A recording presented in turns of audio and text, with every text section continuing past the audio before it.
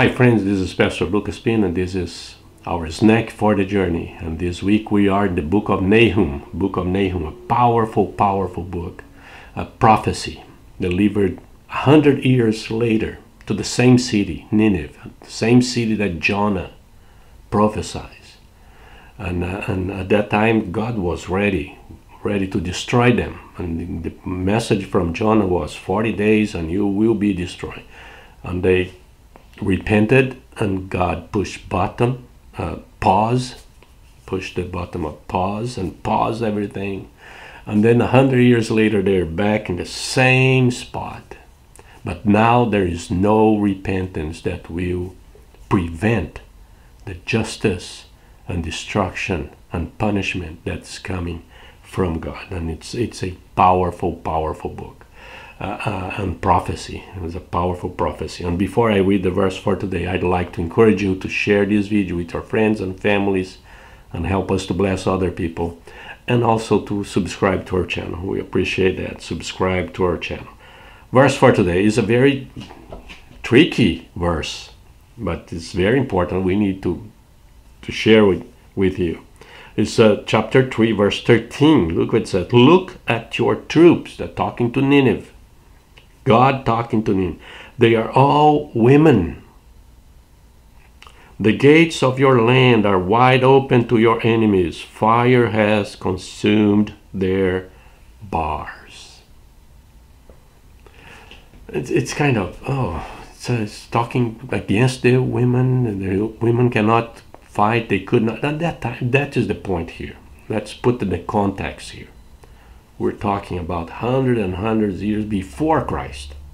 Okay? So you need, before you make a judgment, you need to understand the situation there. What's the situation? The women at that point, they were the weakest part in the whole chain of life.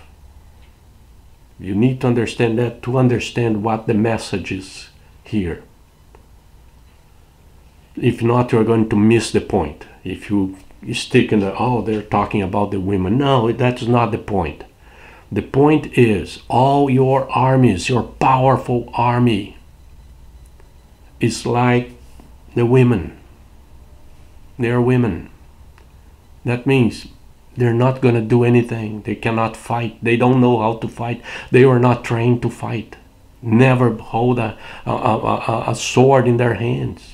An arrow in their hands. They cannot do anything. This is the message here. It's not against the women. They can be trained today. We know that. They can fight very well. We know that. It's a different story. You need to understand the context. The context here is saying, look, your arm look like a bunch of ladies with high heels, with almost no clothing, going to war, and they have no chance. This is what the verse is here saying, that it's your army look like a bunch of women, and they have no chance to win. And your gates are wide open for their enemies, and the bars, they are consumed. That there is no bars there.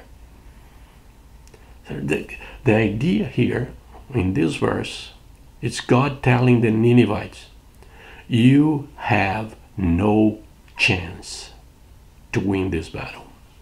None whatsoever. It's gone. No chance.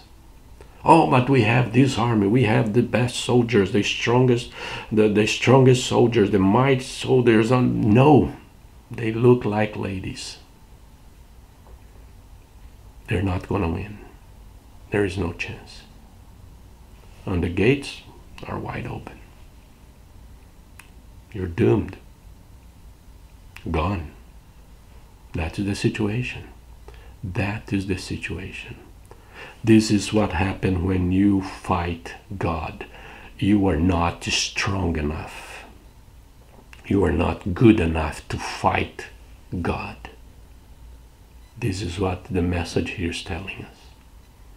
You think that you're strong, you can do it, you're a man, you're this, you're that. You cannot fight God.